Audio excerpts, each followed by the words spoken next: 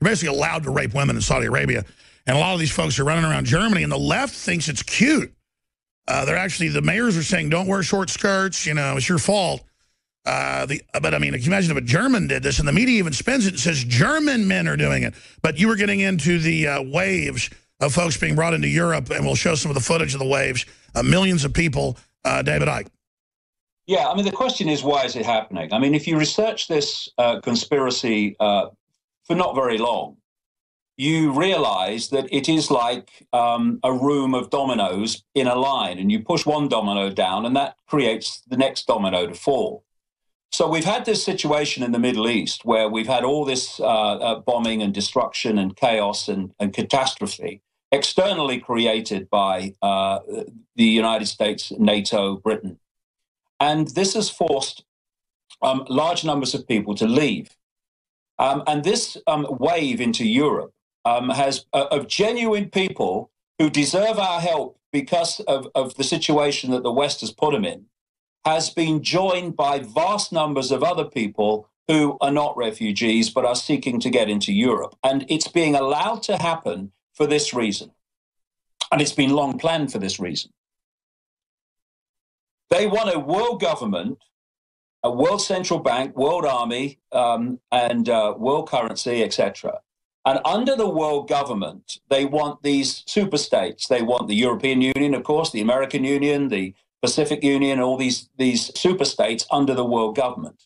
And these super states are designed not to be countries any longer, but to be broken up into regions, subordinate regions that are easy to control. You've talked about this in relation to the United States and North America, and it's planned for the world. Now, the biggest resistance to the breakup and ending of sovereignty is a sense of national identity, a sense of distinct culture. And what is happening, and has been happening for a long time, I mean, that's just before I mention this, it came out a few years ago that during the Blair administration, came out in documents and insiders speaking out, that they had set out to allow unfettered immigration into Britain, not to help the immigrants. They were pawns in the game, though they didn't realize it. But to, quote, change the face of British society to a point where it would never go back to what it was before. Well, that's Peter Sutherland. He even wrote in the BBC that Europeans are bad, and this is to end Europeans being homogenous for balkanization purposes. This is all connected. Now, look at Europe, Alex, and you'll look at a country that has an enormously strong sense of its culture, sense of itself, sense of its uniqueness, sense of its history. And what you're looking at is Germany. And the resistance to the end of Germany, which they want down the line, and the end of the German culture would be absolutely massive if they knew that was going on. And the idea is, not just in Germany, but that's why Germany has been really picked out in this, what's happening. Stay there. This is Key, sir. You're absolutely on target. Amazing info, davidicke.com. The new book, you can find it there. This is it. Germany runs, basically, and funds all of the EU now. The EU was always designed, in their own words, to implode Europe once it got control and then fold it into a larger world government. By the way, we did a historic big interview with Louis Farrakhan 2 days ago. I'll give you details at the bottom of the hour, detailing when that's going to be released. It will be a big newsmaker. Farrakhan said, quote, he's changed in the interview, too. It's big. But a lot of people are really reassessing things happening in the world, because everybody can feel that huge change is upon us, some of it good, some of it bad. But if good people don't get involved, evil will triumph in this time of change. David Icke was getting into the fact, really deep stuff that's so on target from my research about why they're flooding Europe. Destroy the sovereignty of the countries. They're even telling them the soccer teams can't be named after countries anymore because nationalism itself's bad. Then you bring in groups to break up the country, make it all about ethnic stuff, the opposite of multiculturalism, and then annex the Middle East in the name of controlling the migrant floods and invade more countries.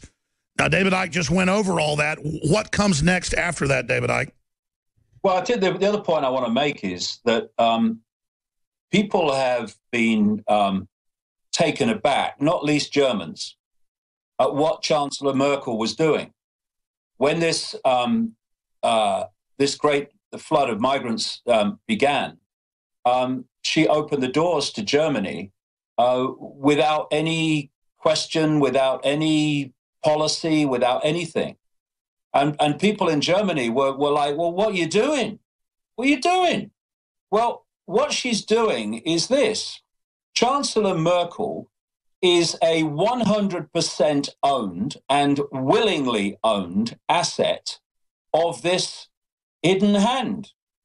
And the reason that she's done what she's done is because the agenda demanded it. And because of that, she has acted and reacted, or hasn't, to what has happened in the way that she has. And the other point, Alex, is again and again, when you study how the hidden hand works, it plays one group of victims or one group of stooges, whatever you want to call them, against another to create the divide and rule. And they see, again, we're back to the dominoes. If this domino goes down, this domino is going to go down, and that means this will happen. If you do A, B will and happen. They never want you to think like that, but in their own books, they admit they're rigging 20, 30, 50, 100-year plans. So break down the rest of the plan, where this goes from here.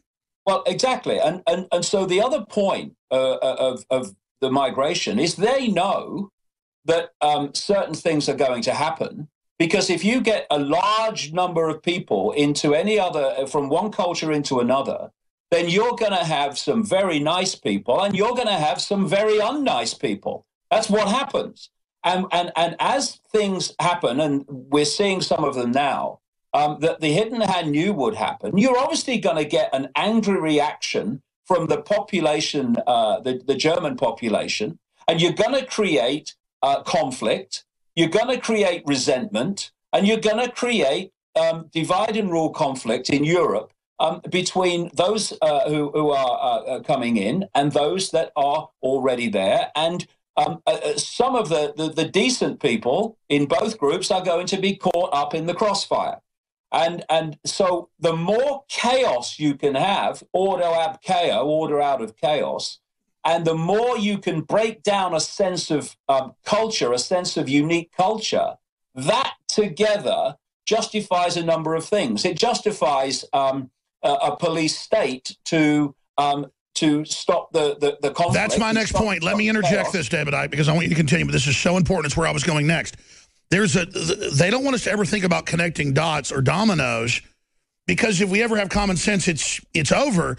They bring in the radical Muslims, they let them attack, and then they say, we're going to take your free speech away across Europe because this happened, and arrest nationalists and arrest Le Pen in a response to them bringing them in, and the same European governments backed destabilizing the Middle East and are involved. So at every level, they're doing it. And then now they bring even more groups. And as we said, when they gave them thousands of Stinger missiles a few years ago, they have articles now in the London Independent going, oh, now they have Stinger missiles from the West, but then it talks about how they're fixing some of the old ones and might make them work. I love that one. Yeah. That one. As the cover story for them now shooting down the airliners. I mean, they're literally running it all. Our governments are, and they never get in trouble because none of the media will point out how ridiculous it is. David Icke, sorry, I'm ranting. It's a script, and you know, there are some journalists who are manipulating in full knowledge of what they're doing, but they're the minority. We're back to the program again. If you don't see how the dots connect, if you don't see how the dominoes fall onto the next domino, you can't see that it is pre-planned and has been planned to play out like this for a very, very long time, then, and you're a journalist, all you can see is dots. You can't see pictures. Let me expand on that. I've got to interrupt because it's so key. You're absolutely right. I got up this morning, saw the headline, and instantly knew that it was a cover story for the thousands of missiles and that it would talk about them repairing the ones the West gave them. So they make the story about repairing them and make it look like they developed Stinger missiles. But then you read the third paragraph, it admits they've given them the Stinger missiles. I mean, but I didn't even need to read it. I'm so just like you. I'm so used to their lies. I see the headline and I know what the spin's going to be. That's not being a conspiracy theorist. It's knowing how they operate. Go ahead, sir. Yeah, well, of course, the biggest problem is the coincidence theorist. That's the worst one. It's all a coincidence. I mean, it's a head shaker. But we're back to the lie and the truth. So you've got the lie narrative for what's happening, and you've got to suppress the truth narrative. And this is why the man-child, who is Mark Zuckerberg, and this outrageously censorship-laden organization, Facebook, was caught on a live mic at the UN with who? Merkel. Chancellor Merkel, talking about suppressing posts that are saying what's happening in Germany because it doesn't fit the narrative. This is the whole point. So if you're Google or your Facebook or any of these organizations who are all strands in the web, ultimately, I mean, if Mark Zuckerberg is the one running Facebook, ultimately, then I live in a bloody igloo. And so you're seeing this suppression of anything that, I mean, many things censored by Facebook, including a posting of a story about Sandy Hook. And it's because if you're challenging the official narrative, you're challenging the lie on which the transformation of society is being justified. This is what's happening, and people should realize this. If it's in the mainstream, it's almost certainly a lie, even though the journalists themselves might not know because they're so ignorant of what's going on. And if things are being censored by Facebook, it's not out of. I mean, when you see some of the things that happen on social media and that are posted, the idea that it's to protect the sensibilities of no, it's key stuff. Like when I interviewed Navy SEAL families, like within weeks of Benghazi and other things, when I interview key people breaking stuff, it just gets censored and blocked. They're definitely blocking key info that exposes their agenda, as you just said, David. And it's and that just shows you where the power is. They are terrified of the truth. And so what we need to do is keep banging it out there. That's why I'm going on this World Speaking Tour starting later this year, and it's open-ended. I am going to give every fiber of my being and do everything possible in the next, well, beyond, but certainly in the next 3 years, because this is the eye of the storm. This is the eye of the hurricane. These are the 3 years where we can start to make fundamental impacts upon this agenda so that the house of cards that it is will fall, because it's a house of cards because A, it's based on lies, and B, it's based on a programmed population. Once the people start to break out of what I call phantom self and start to see beyond it, start to realize it's a program and they've been programmed and their perception of everything has actually been downloaded so that they'll see the world the way that the agenda demands. Once they start to connect the dots and see that actually it's not all random, it's all connected, then the house of cards starts to fall, because although it seems so powerful and all-powerful, it ain't, because it's based on being secret and it's based on the public being asleep. We put those two things right, and the house of cards will fall. David, we've got a few minutes left here. I'm going to skip this network break because this is so important today to go over all this information. Undoubtedly, the point of emergence, when the whole program starts coming out in the open, has really begun in the last year. It's accelerating exponentially. I look at the acceleration. It's going to be crazy within 10, 12, 14 months, obviously. But Newtonian physics is accurate in this plane of existence that for every action, there's an opposite, and equal a reaction, basically, or equal and opposite reaction. And so I would have never thought, you talked about decompartmentalizing police officers, military, how they're a perfect example of compartmentalization, protecting their own enslavers.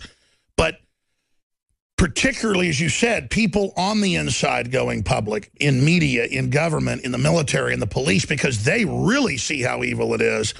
And because you and I and countless others have helped decompartmentalize them, that's really going to give the system a problem. But then I read white papers that are public, and the globalists admit, oh, we're just going to automation and technocracy. They believe that's their holy grail, where everything's going to be robots, everything's going to be automated, everything's going to be smart meters, self-driving cars, self-controlled, guns, where you don't have a choice. And that's going to be their answers, this total robotic world that, quote, makes it all convenient, but really takes all human power away. And that's the attacks on farms and ranches and Amish and outdoor farmers markets. I'm really getting to the point of it's true, but we can't just be hippies. We've got to have people that are on the land. We've got to fight in the cities politically, but we've got to work and at least support people that are on the land and vote with our money to never support big globalist operations and literally keep our children with other like-minded people and understand we are in an occupied planet. I mean, it's like childhood's end. I'm not saying it's aliens. I mean, you're saying it's interdimensional, whatever. It's just so obvious. It's out to destroy us. It's anti-human. Archetype, whatever. It's evil aliens want to get us. I mean, I'm not saying that. You're saying that. The point is that it doesn't matter. It's the same thing. They want to abort planet Earth. They want to play God. They want everything ugly. They want to mutate every species. They might as well be, whatever from the ninth dimension because they're that anti-human. The elites say they're a new species. They say they're splitting off from us. They say, I don't believe in God, but I'm about to become God, if you're Ray Kurzweil. This is their big conferences. I know rich billionaires, as I'm sure you do. I know powerful Hollywood people, and they've come to me. In fact, I want to look at the camera and tell the viewers this and go back to David Icke. I'm talking to billionaires, Hollywood stars. You've heard a lot of them here on air, folks. I don't make this stuff up. I tell you, Putin listens to the show, watch it, and we'll let him get an interview. I tell you, Matt Drudge, listener, boom, he shows up. I mean, we don't, Louis Farrakhan, huge listener. You're like, well, Louis Farrakhan, yeah, he's changing. Wait till you see the interview. The point is that I talk to a lot of people, though, and they go, listen, I knew you 20 years ago or 15 years ago, and I thought some of what you're saying was true and liked you and thought you were funny. But listen, I've had elites come to me and say, if you want life extension or you want to be part of the breakaway civilization, you go along with the system and you shut up. And they get scared. They go, it's all real. And the head of a major media empire or the head of a major bank will go, you're damn right it's real. We're bringing in world government. We're going to reduce population. You better join the right team. And you stay away from that Alex Jones. I mean, they kind of take the mask off. And these people are scared. So David Icke, they've gotten to the point now, in Hollywood especially, because you see Kurt Russell going public and all these other people, they are going to folks and literally basically threatening their families, but then saying, or come get on the spaceship. And I'm not saying they don't say spaceship, but it's like the high-tech reservation. We've got the high-tech. We're going to be gods. We're going to, I mean, you see it in the headlines. The elite are obsessed with living forever. World government. It's all out in the open now. And they're going to the big culture icons that could really change things. And they're telling them, and some of these icons say, I'm not going to join you. And they go, fine. But you keep your mouth shut or we'll kill you like we killed your daddy.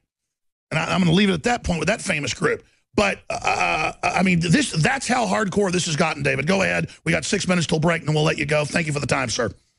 Right. Well, crikey, I could talk for hours now. What we're looking at is what I've called for years now the Hunger Games Society, where you've got a tiny elite of less than 1% that control everything, all politics, all government, all money, etc., world army. And you have a mass population that survive in servitude and in deprivation and in slavery. And I'm talking about people who this minute might call themselves well off, and it doesn't affect me.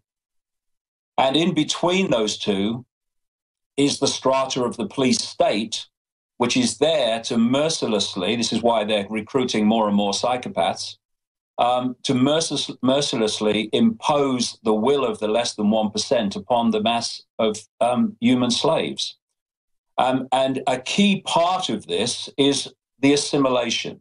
And you've brought up the topic, transhumanism. Transhumanism, if you listen to people like Kurzweil, you are told that transhumanism, putting technology inside the body, what they're calling implantables, will make us superhuman. No, it won't. It will make us super robots. It will make us super subhuman.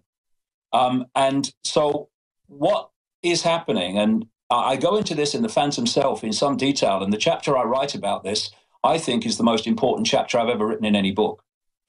We're seeing what I call the totalitarian tiptoe of assimilating human minds into technology. It's one major stepping stone to this is what is now a global addiction to smartphone technology, where we're losing the young generation to. They admit it's rewiring the brain damaging. Yeah, well, exactly. I go into this in the book, and if this is absolutely what is happening. It's rewiring the brain. It's dumbing down the brain. And there's perfect peer pressure to have social friends. They've got to be on it. So the human element lures you in to the dehumanization. Yeah. But it's an addiction. If you are an alcoholic, who controls you? The alcohol. If you're a drug addict, who's the controller? The drug. If you are an addict of technology, who controls you? The technology. That's right. This is bringing the humans in and technology together. And they went from smartphones and they've now gone to what they call wearables. These are the Bluetooth in the ear. These are the Google Glass. And these are the Apple Watches. And the next stage, and they're pushing this along faster and faster because they have to get this done before enough people awaken to bring. And by the way, sir, as you said it before, they admitted it. They admit it's to take over our consciousness. It's basically a Holocaust. It's basically genocide. They say humans are crap. This new merger will be God. They're announcing they're going to end our world, and we're just sitting here with our thumbs in our you-know-whats. Well, we're probably on the smartphone. Well, I'm not, but a lot of people are on the smartphone while it's all happening. This guy, Ray Kurzweil, this Google executive who is the spokesman for Frankenstein, he has said that not too far into what we call the future, that most human thinking will be done from the cloud. And what he's referring to, although he won't tell you, of course, for obvious reasons, is something I've been writing about in the books for years. That is childhood's end. That is the MI6 writer. He admitted that was an allegory for the real plan to put us into a collective computer mind where we all die and join the Evermind. I can't believe what a cult of freaks these are, David. But that's what we're looking at is what I've been writing about for years, what I call the technological sub-reality. That's what he's calling the cloud. It's a Wi-Fi, if you like, a massive Wi-Fi cloud, a massive Wi-Fi technological sub-reality in the region of the planet that humans live in, which will It's a new dimension. It's an admitted new dimension where we can go and live in a false reality that also encroaches on the third dimension and gobbles up all of our data to cheat us and screw us and control us. It's literally a cloud of demonic locusts. It will be doing the thinking. And the chapter I write in Phantom Self is called Trans-Phantomism. And I call it that because I've talked about Phantom Self and I am my name, I'm my life story, I'm my color, I'm my race, I'm my religion. No, your infinite awareness having that experience. And it's taken even that level of the program, what I call Phantom Self, it's designed to take it into a whole new level of thought and perception.